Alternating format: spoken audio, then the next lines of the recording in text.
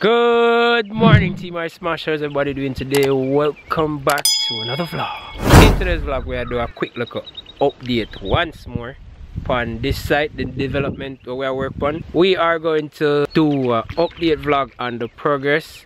This is not the final video where the building kind of look complete. We still have a few stuff to install, touch up, things like that.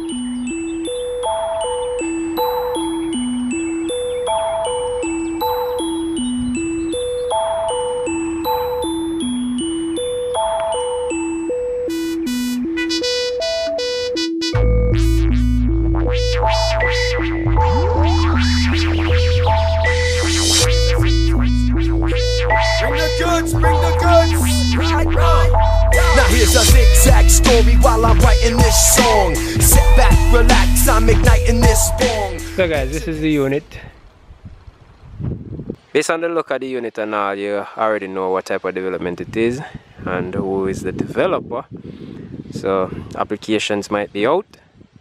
Don't look at research and know what is what. As stated in many videos, 1-bedroom unit, open concept living, dining, relatively large enough for a single family. Should be honest, it's about 500 square feet, and yeah, ta-da. So from the outside we can already observe that it is like two-toned, the opposite color from that. So what is on the veranda is on the exterior of this unit, and what is on the exterior of this unit is on the veranda, the porch of that unit. So then kind of do the color way. This is a nice little unit. Some people appreciate it, some people, you know, you have persons who say, boy, I should have bigger. Me even hear some people who say, boy, it could be smaller for the price. I don't know. I'm not sure if we had the windows in the last video. However, as you can see, the windows are in. The unit is now painted. So if you guys were curious of the color, this is it. It's exterior color, sandy cove. So it's kind of creamish, you know, light, kind of pale. We start our manuals. I don't know if in the last video we had the manuals. Again, we have our cantilever beams around here. This is a, yeah, this section is cantilever. This is a continuous beam. Just have a look at step down. We install our doors. We have a metal 6-panel door with sweeps. Come with sweeps. Come with a pull and a deadbolt. Yep, and we have aluminum hinges. These one can't be, how do you call it, dismantled. When we can pull out that and all of that, even though the hinges on the outside. You have aluminum, so these not gonna rust like the bare metal ones. Pull up on the inside and outside. Unfortunately, no cylindrical locks. Yep, this is going to be weatherproof. We have receptacles around here. Yep. We install drip grooves instead of edge. Yep. I hope you have our parapet. These now are drain pipes for the parapet, so they come parallel to the column. So they come down from the slab down there, so we're going to put a 45 on it, shoot it out, and put a shoe on that, which is like a concrete base. This is the other side of the unit. 2-foot windows, 4-foot windows. I think that's a 3-foot window. Relatively nice unit. We already commenced styling the unit, so you guys are I'm going to go into the unit. These one are locked up now. I go across there, so I'm showing the unit, then we start tile. And hoping to like the choice that management made. So tell them, right, yard space or boundaries the summer up there, so I'm telling you the square foot off my head right now. I would be lying because I don't remember what it is, but about, I don't know, 6,000 maybe, thereabout. Nice little unit, as I say. This can be used as inspiration for many people. Architect, draftsmen, homeowners, all works. Yeah. Showing the other ones with a different colorway. Just going on an idea how it looks. Same thing. Same thing. Only thing changing at these houses are just elevation for the substructure. Yeah. Same thing. Nice, neat, sharp edges.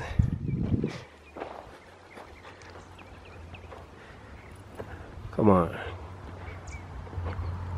You guys agree with me? The houses were nice. I think in Clarendon, you guys will see something similar to this. Hummingbird R7s. Very similar to this. Nice. And in a previous video, I was telling you guys about the one down finish. Paint kind of make everything look more consistent. If you just look at it bare, it'll look kind of not so consistent, but the paint, this I get another coat, that I get another coat. Yep. Reed bed. Finish. Before, after. And for some homeowners who like to say, I don't know, some homeowners like to say contractor and do a good job and this and that, and they kind of judge your work too early before you finish, but in every single work, you kind of come back where you miss some spots, something not so straight, and you do some like remedial work after. This is one prime example, like them here place the chip up, and it's a straight note. As you can see, I'll be a 1-1 guy the per unit. I just do some touch up, so but I judge you work them too early, you know what I mean? 90% of the time these stanchions come out clean. I don't know why. Trademan fault. But that one we're completely demolish it and recast it. This is a no pass. So we are going inside of a unit that is tiled.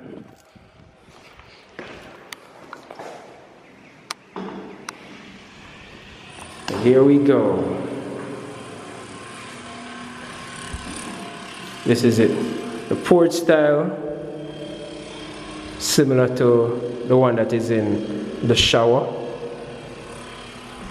Some form of friction. So boom, boom, boom, boom.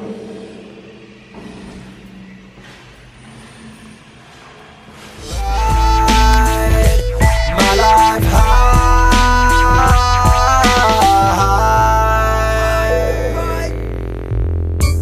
Right. Legalize it. Quick question I want to ask from my own personal knowledge sake. One who wanna think is better. Having the tile being seated on the floor tile, or we run the wall tiles down and cut the floor tile to rest beside the wall tile and grout, or whichever is okay. I know there probably an advantage and disadvantage in one way versus the other. I know for the tile guys then which is better, having it seated on the floor tile or we flush the floor tile against the wall tile. Please, me need help. Just comment it down in the comment section, please. I have something to show you guys. I don't know if my experience or I did it wrong overall for the past couple of years or so, but I've never done it like this before. I've never really seen nobody else do it like this before for these type of chambers. So look on this and tell me what to take it. This is the strongest inspection chamber I ever see in my entire life, and it is done for every unit over here. So we have a tie beam up here. So we have a triangular tie beam. We wrap around the entire top of this manual, where kind of enclose like backhoes and anything, you know, like when you have a backhoe that's working in a yard and it drives over the manual and the manual then break up. This can take a backhoe, probably an excavator as well. I don't know, but these are the strongest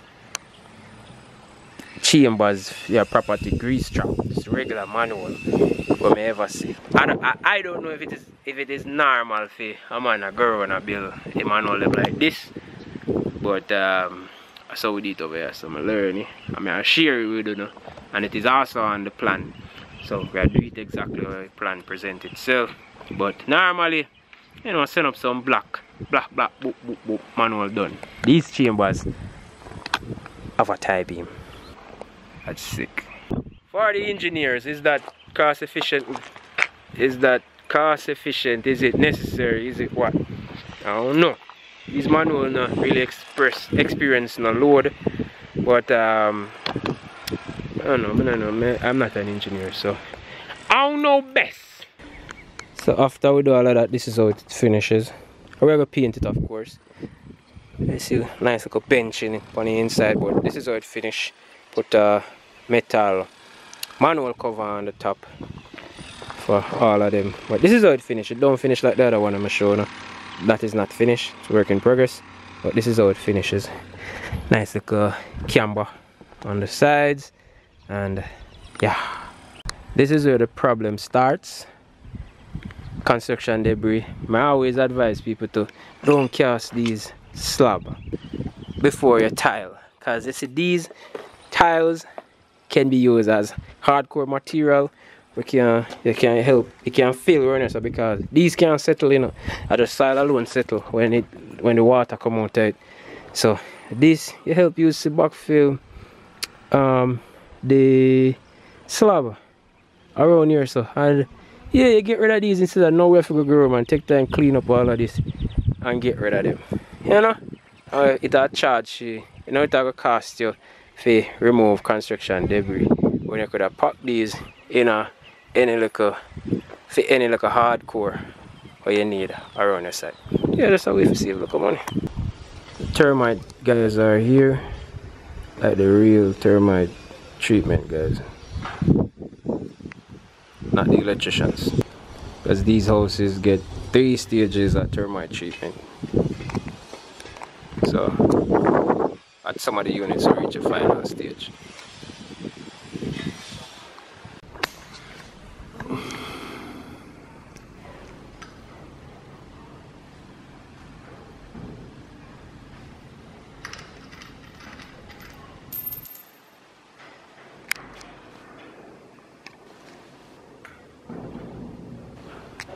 Two different sizes.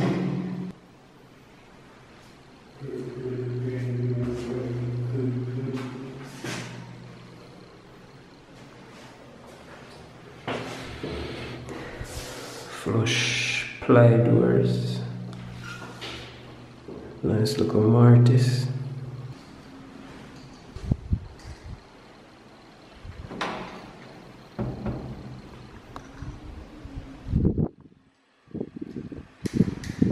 So guys, that's it for our update.